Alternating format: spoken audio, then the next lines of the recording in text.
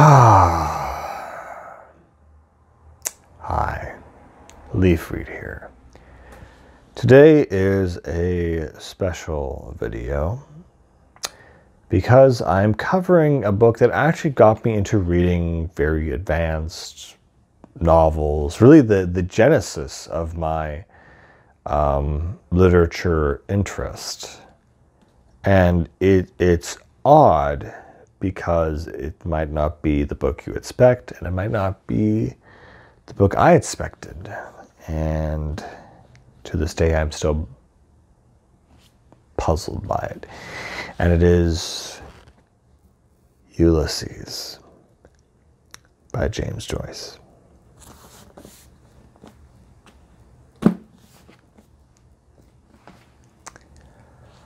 I'll just say it out loud. I hate this book. I read all of it, and I hate it. I don't know what came over me. I just left high school, I believe, and was starting university, and something came over me. It was the strangest event where I said I wanted to read the hardest, most nuanced, most whatever piece of literature. I wanted to, do the most extreme form of reading. I had never really liked reading in high school, and I thought, if I really challenge myself, maybe I'll find something worthwhile. And Ulysses was just kind of this book that was just there, and I hadn't really even heard about it a lot before, but I just thought, I'm going to read this, and I'm going to prove that I can do it. And what my revelation was is that one of the most highly praised books of all time is just awful. It just sucks. Here's the thing, right?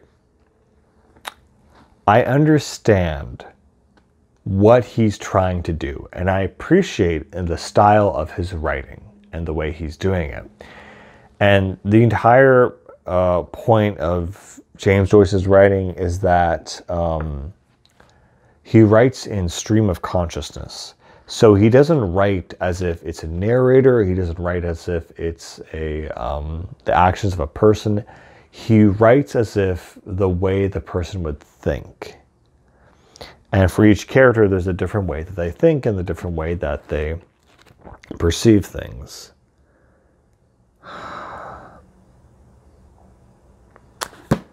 But most of it is basically just gibberish. This isn't something you're supposed to read and go like, oh, that was nice. You're supposed to be like, oh, yes, well, in this part he employed this because of this character. It's like you have to do an analysis on it, and it's just, I hate this book. I hate it so much. And because I hated it so much, it drove me to read other things that I also were just considered out of my reading vocabulary or skill level. I just read something so difficult, and it's something I hated so much that I thought, well, I can read anything now. And that kind of set me off on my journey to read the classics or whatever I thought was improbable or impossible. Because I thought, if I can read this, I can read anything.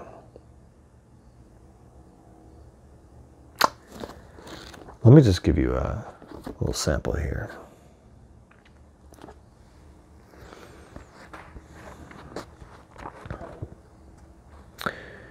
The voice of warning, solemn warning, told them the youth had entered a lonely hall, told them how solemn fell his footsteps there, told them the gloomy chamber the vestige priest sitting to strive. Decent soul, bit addled now, but he'll win in answers. Poet's picture puzzle. We hand you crisp £5 note. bird sitting, hatching in a nest. Lay of the last minstrel he thought it was. C blank T, what domestic animal? T dash, our most courageous mariner. Good voice he has still, no eunuch yet, with all his belongings. Listen, Bloom listened, Richie Golding listened, and by the door, deaf Pat, bald Pat, tip Pat listened. The chord harped slower. So it's like, hey, what if we wrote as if people thought? Like, this is their kind of their thought process. And it's like, yeah, that's really cool. It doesn't really make a good novel or a good story, though. So there are actually characters, and what the story is actually about, if you can argue such a thing, is there is Leopold Bloom, and I don't remember his name.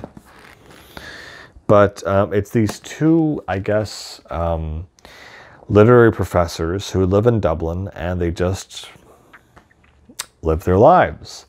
And apparently the history of this book is that there's a part in here where it describes a man masturbating. And I guess I just never got that because I had no idea what the hell was going on. But because there was a part in here describing such a scene, it was banned in the United States in the mid or whatever 1920s. And it didn't enter circulation again until the 1960s. And so it was kind of like after the era of Prohibition and a bunch of other stuff, they kind of thought, oh, well, it's such a great piece of literature, we'll resurface it. And so because of its rarity, it became a collector's item or a rare book, and people kind of looked up to it for a while. But it's just, what is the age of the soul of a man? As she hath the virtue of the chameleon to change her hue at every new approach, to be gay with the merry and mournful, with downcast, she too is her age changeable in her mood. No longer is Leopold. He sits there, ruminating, chewing the cud of reminiscence, that staid agent of publicity and holder of modest substance in the funds. A score of years are blown away. He is youngy Leopold.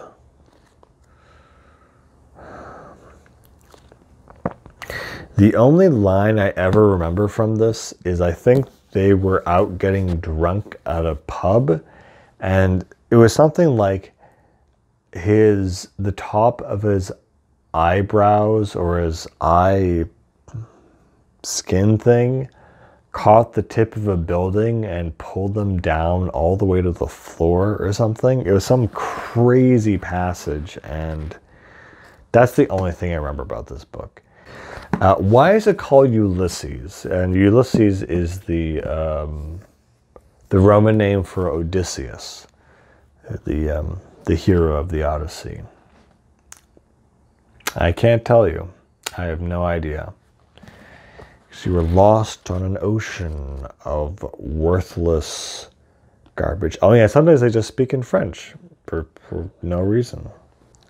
Bloom. Oh, sorry. I'm sorry. There's the two men are Bloom and Leopold. Bloom bent Leopold ear, turning a fringe of doily down under the vase. Yeah, order. Yes, I remember. Lovely air. In sleep she went to him. Innocence in the moon. Brave. Don't know their danger. Still hold her back. Call name. Touch water. Jingle jaunty. Too late. She longed to go. That's why. Woman, as easy stop the sea. Yes, all is lost. A beautiful air, said Bloom, lost Leopold. I know it well. Never in all his life had Richie Golding. He knows it well, too, or he feels. Still harping on his daughter.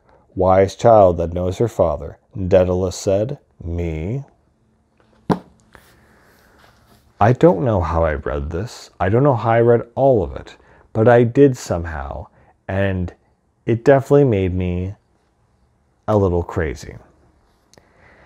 Anyway, that is Ulysses. Do I recommend this book? Absolutely not. If I could erase this book from all of human history, like 1984, I would. It would just bye. Goodbye. Gone. You're gone. Goodbye. It's something else.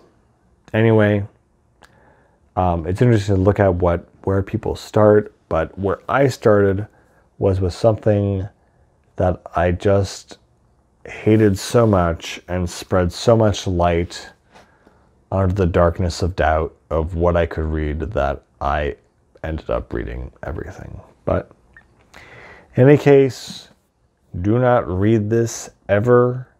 You can open up a couple pages and be like, yep, I'm not doing that, and not be like me and actually read the whole thing. And as always, guys, please keep reading something else. Bye.